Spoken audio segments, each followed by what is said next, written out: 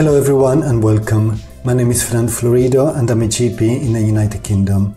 In today's episode, I go through the NICE guidelines on ADHD from a primary care perspective.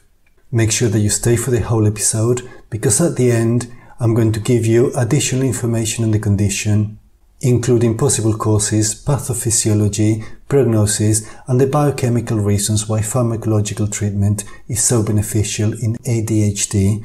By the way, I'm not giving medical advice. This is for healthcare professionals and it is only my interpretation of the guidelines, so you must use your own clinical judgment. If you want to download a copy of my summaries of the NICE guidelines or the additional clinical information, the links are in the episode description. Remember that there's also a YouTube version of these episodes, so have a look in the episode description. Right, so let's get straight into it. The guideline covers the recognition, diagnosis and management of ADHD, both in children and adults. It is aimed at doctors who specialize in ADHD, but I have summarized it focusing on what we need to know in primary care. And first, we need to be aware that there is an increased prevalence of ADHD in people with any mental health condition or conduct disorder, with epilepsy or neurodevelopmental disorders, with a family history of ADHD, who are born preterm or have an acquired brain injury, or who are looked after or are known to the justice system. But we also need to remember that ADHD is under-recognized in females. If a child has symptoms suggestive of ADHD, NICE says that we should refer to secondary care if the symptoms are severe or persist after a period of watchful waiting of up to 10 weeks with group-based ADHD-focused support. This support can be offered without waiting for a formal diagnosis.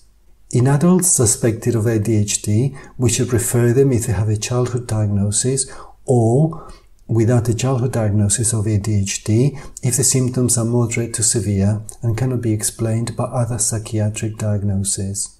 But a diagnosis of ADHD should be made by a specialist, should not be made solely based on a rating scale, and in children we should assess the parents' or carers' mental health.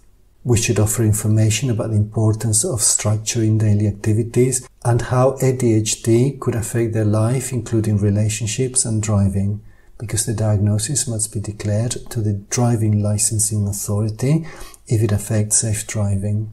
And we should involve, with consent, other healthcare professionals and educational centres so that reasonable adjustments and environmental modifications can be implemented.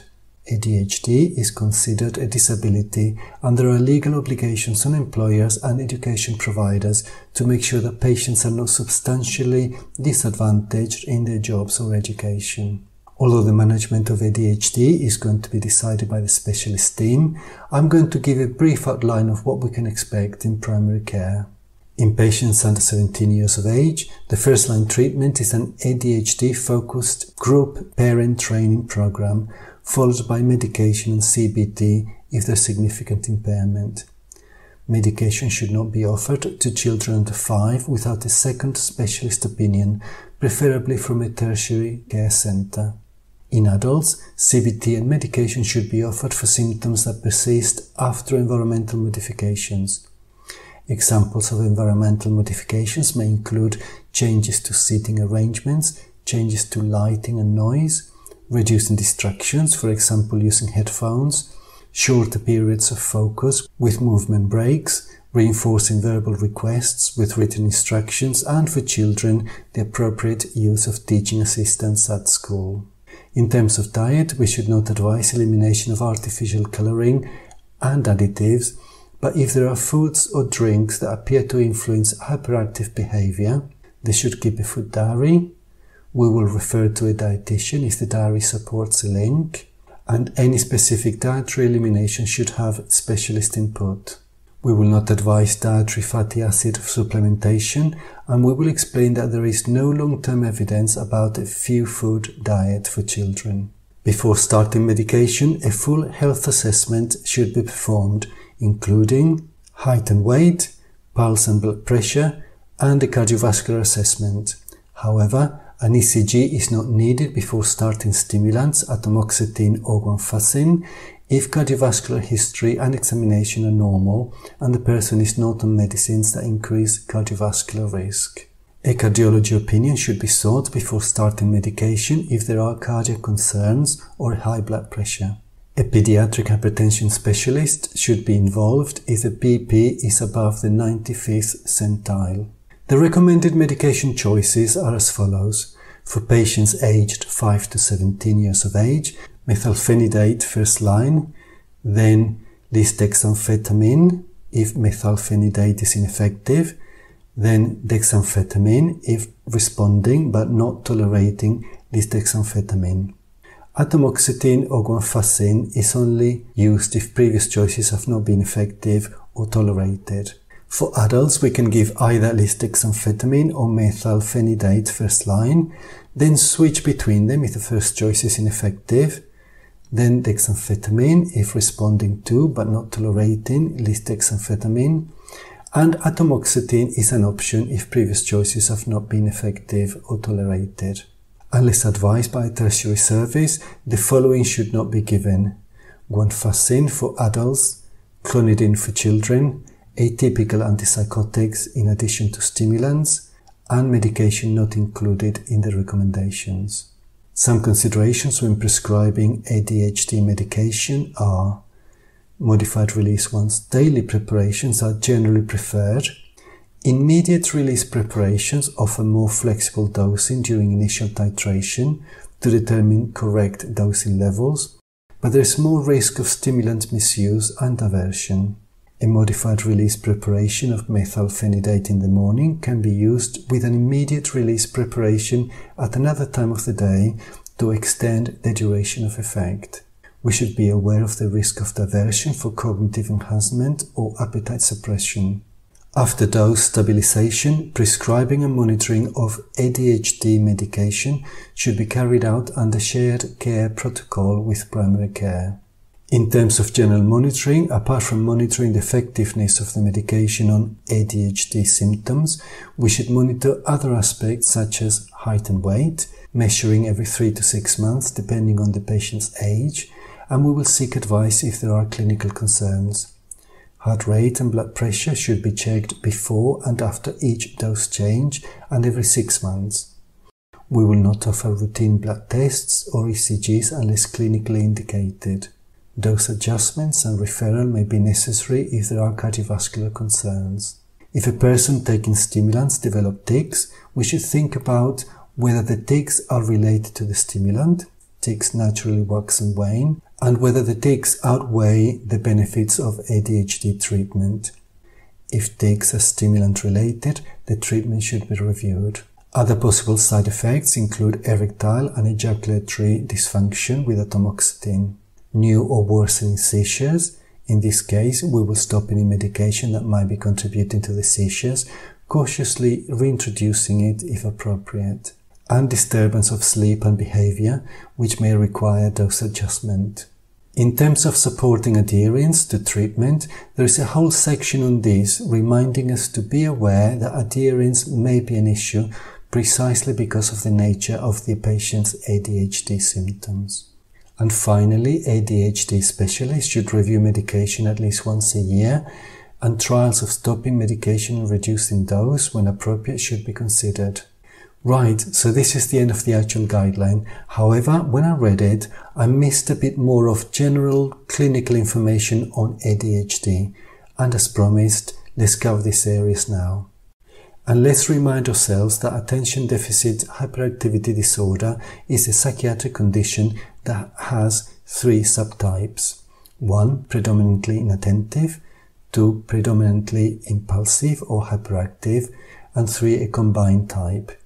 Inattentive symptoms include lack of attention, lack of concentration, difficulty completing tasks, being forgetful, losing things, etc. Hyperactive symptoms include fidgeting, leaving their seat, being loud, talking excessively or out of turn, having trouble waiting their turn, etc. In adults, however, some of the core symptoms may be missing, and they may manifest as other problems such as procrastination, mood instability and low self-esteem. They will likely be more impulsive or inattentive, as the hyperactivity symptoms can be better controlled. Different scales are used to measure the symptoms, which can be used in adults to help identify the disorder.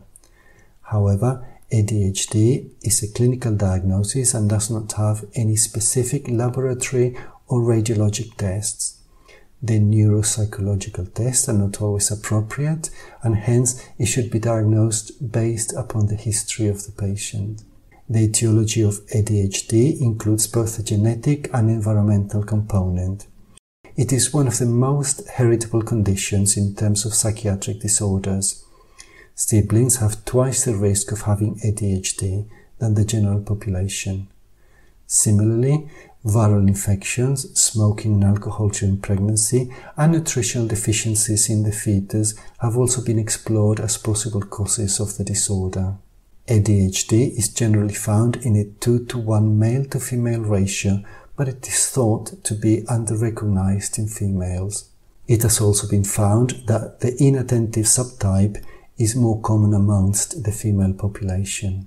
From a pathophysiological perspective, ADHD is associated with deficits that relate to frontal lobe activity. Therefore, these patients show disability not only in attention and focus, but also in decision-making and emotional regulation. There's evidence for the role of dopamine and noradrenaline receptors, and pharmacotherapy is directed onto them. Pharmacological therapy is divided into two major categories: stimulants and non-stimulants. Stimulants are further broken into amphetamines and methylphenidate. Both types of stimulants block the reuptake of dopamine. Amphetamines also directly release dopamine. Stimulants are the mainstay of treatment for ADHD, and they are effective in about 70% of patients. Side effects of stimulants include changes in blood pressure, decreasing appetite and sleep, and risk of dependency. Of the non-stimulant option, there are also two types: antidepressants and alpha agonists. Within the antidepressant category, atomoxetine is the best known and works as a selective norepinephrine reuptake inhibitor. It is not nearly as effective as stimulants, and it has minimal antidepressant effects. It is often used in children who don't tolerate stimulants or have anxiety. Other antidepressants not endorsed by NICE include bupropion, which targets dopamine and serotonin, and, as the last choice, tricyclic antidepressants, which work by targeting norepinephrine. Finally, alpha agonists such as clonidine and guanfacine can be used, but are associated with multiple cardiovascular effects like lowering blood pressure, sedation, weight gain, dizziness, etc. They are found to be more effective in younger children than adults. Trigeminal nerve stimulation has recently been shown to be helpful for children not on medication. The device generates a low-level electrical impulse which seems to suppress hyperactivity. In terms of prognosis, the general rule of thumb is that 50% of patients will grow out of ADHD, especially with treatment, and another 25% do not need treatment into adulthood. The theory is, first, that stimulants help improve the development of the frontal lobe over time, and second, that adults often choose careers that don't require sustained attention, so these patients can achieve their vocational goals. But remember that this is only a summary and my interpretation of the guidelines. We have come to the end of this episode. I hope that you have found it useful. Thank you for listening, and goodbye.